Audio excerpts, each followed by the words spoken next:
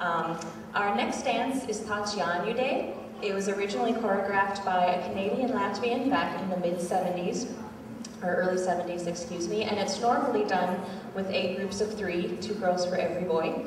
But we've kind of adapted it a little bit, just using 4, so we can still do it on this stage today. And one of the nice things about Latvian folk dance is you can adapt them a little bit to, what your needs are, what your group has, what kind of members you have in your group.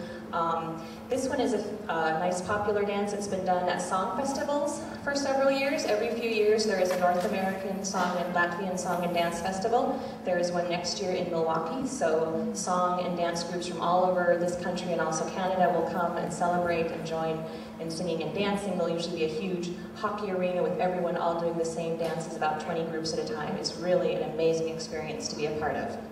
This dance is also a good one for various dance groups because, like most arts organizations, we often have more ladies than gentlemen, so this is a fun one too.